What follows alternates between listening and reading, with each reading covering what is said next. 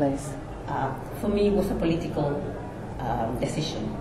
I think that this tour provided me with the opportunity to go and do something that I thought was my duty.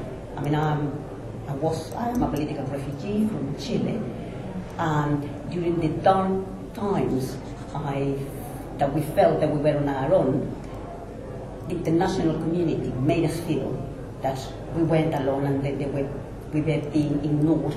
So I wanted to provide that type of message to the Palestinians. Martin?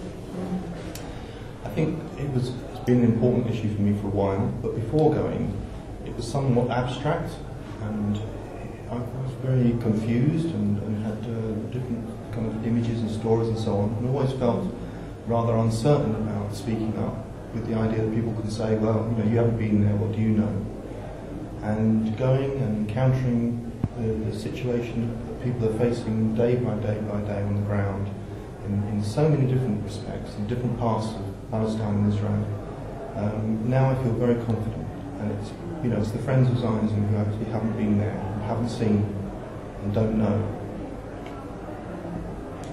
So, well, I felt that the tour gave me an unrivaled political analysis that you simply don't get with other tours. I remember particularly being in the Bethlehem Women's Centre, passing around mint tea, seeing the wall and asking the young women who were there, how did they get to work? And they said, we climb under the wall. I said, how do you climb under the wall? Through the sewers. How can you imagine? Can you imagine the smell? what kind of emotional impact did the tour make on you? I personally, I felt, I had to go back to Britain and I had to do something. This is not just something to come and see and feel sorry about. And I need to do something to change the situation. And so I don't think anybody that goes in this sort of tour there will come back without the same sort of feeling.